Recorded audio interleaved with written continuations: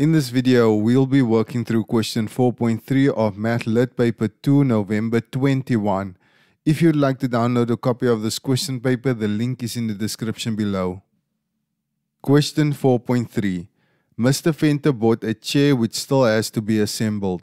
Below is a picture of the assembled chair showing the different parts with some dimensions in inches.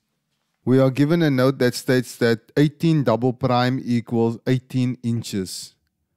We are instructed to use the information above to answer the questions that follow.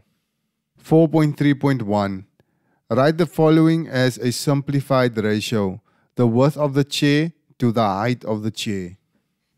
From the picture, we see that the width of the chair is 18 inches and the height of the chair is 42 inches. As a ratio, this is written as 18 to 42. To find the simplified form of this ratio, we have to divide both of these numbers by their highest common factor. The factors of 18 is this, while the factors of 42 is this. The highest common factor of 18 and 42 is 6.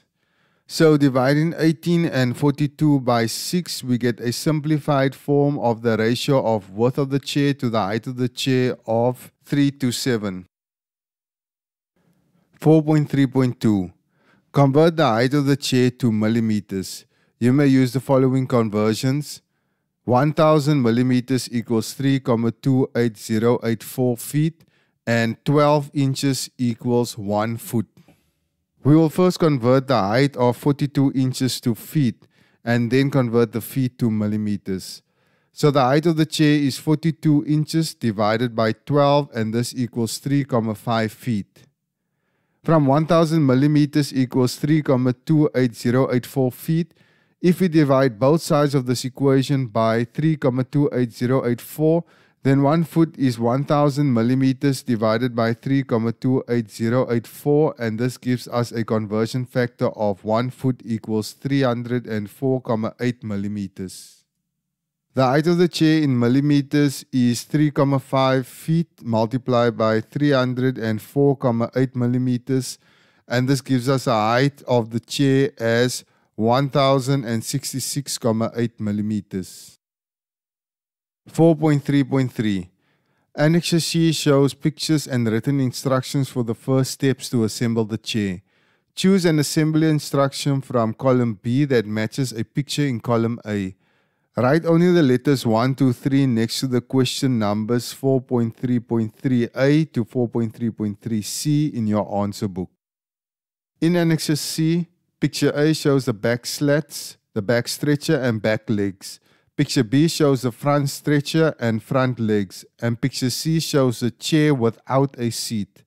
When we compare column A with column B, the best match is A corresponds with 3 in column B. Secure the back slats using glue and screws.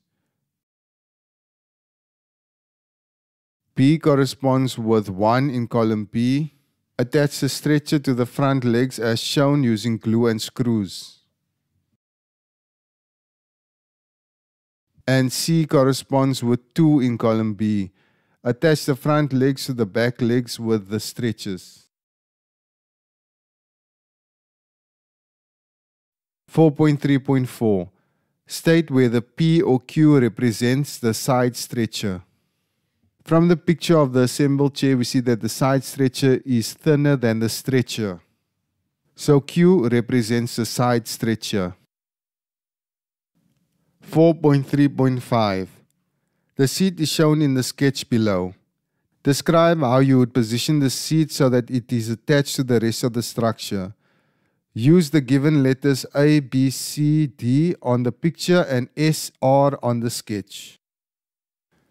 The notch labeled S is placed against B and the notch labeled R is placed against C. And that's going to be it for question 4.3.